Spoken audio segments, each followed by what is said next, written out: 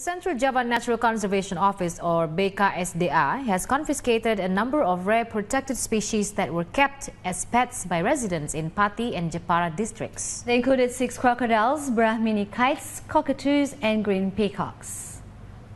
In one case, 10 people had to be deployed just to catch and lift a 4-meter crocodile from a pond at the home in Juwana, Pati district. They also found 2 other crocodiles in there. In Jepara, at the home of another citizen, BKSDA personnel found and confiscated 3 saltwater crocodiles, although they were smaller. The team also found and seized 3 Brahmini kites, 2 cockatoos and 2 peacocks. All the confiscated animals are from protected species and will be taken to Wonogiri, Central Java, to be put in the care of a credible conservation agency there.